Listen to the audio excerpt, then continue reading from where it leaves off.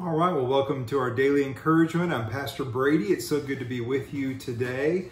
We're looking at a very special section of scripture here from 1 Corinthians 13, which you might be familiar with if you've ever been to a wedding, because I think it's read at just about every wedding. In fact, I did a wedding a couple weekends ago, and this is what they requested. It's interesting, 1 Corinthians 13, because Paul talks about what is the most excellent way for us as Christians to live, not just as a married couple, but as Christians who are seeking to live together. And Paul's specifically talking to the church here at Corinth about how they are to live in relationship to one another.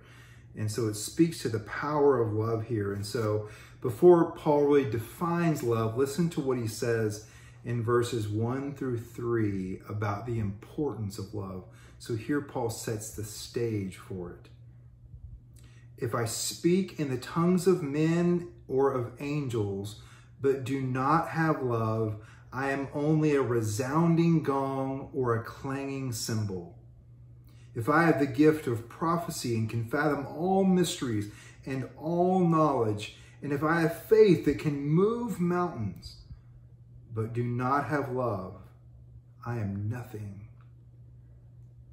If I give all I possess to the poor and give over my body to hardship that I may boast, but do not have love, I gain nothing. Here's how he defines love in verse 4. Love is patient. Love is kind. Love does not envy. It does not boast. It is not proud. It does not dishonor others. It is not self-seeking. It is not easily angered. It keeps no record of wrongs. Love does not delight in evil, but rejoices with the truth. It always protects, always trusts, always hopes, and always perseveres. For love never fails.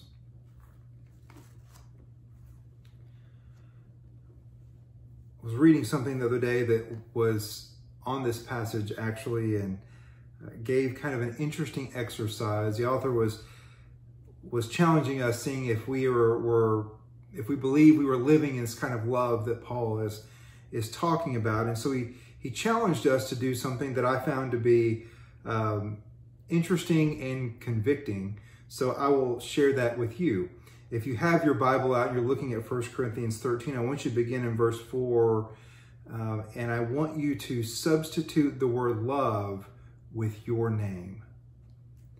If you want to know whether or not you're living in the kind of love that God has called us to, then I want you to take out the word love and insert your name there, so it would read just like this. Brady is patient. Brady is kind. Brady does not envy, and Brady does not boast, and Brady is not proud. I want you to take a minute to read this, doing this with your name.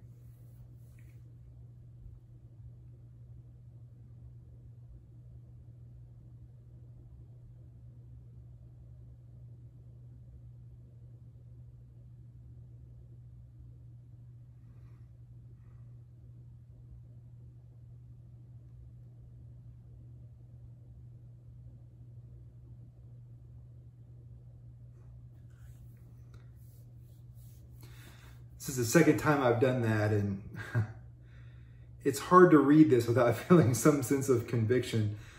When you put your name there for love, you read this and you think, boy, I sure wish this was true. I wish I was always patient, and I wish I didn't boast, and I wish I wasn't proud. But it makes you mindful of the ways in which you are this and the growth that needs to happen for us to live into this kind of love.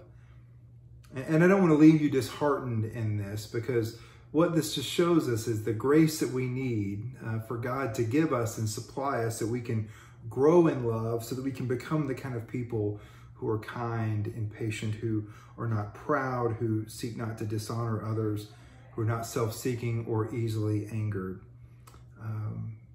And so our prayer today is that God is going to indeed help us grow to be the people who love in that way. And the prayer I want to share with us actually comes from Henry Alford, and it's, I think, a powerful prayer to grow us in love, and a prayer that's, I think, a fitting one for us to share today. So let us use his prayer as our closing prayer today. O God, perfect us in love, that we may conquer all selfishness and hatred of others. Fill our hearts with thy joy, and shed abroad in them thy peace, which passeth understanding. That so those murmurings and disputings to which we are too prone may be overcome. Make us long-suffering and gentle, and thus subdue our hastiness and angry tempers, and grant that we may bring forth the blessed fruits of the Spirit to thy praise and glory through Jesus Christ our Lord. Amen. Amen. Thank you so much for being with us today. Have a blessed day.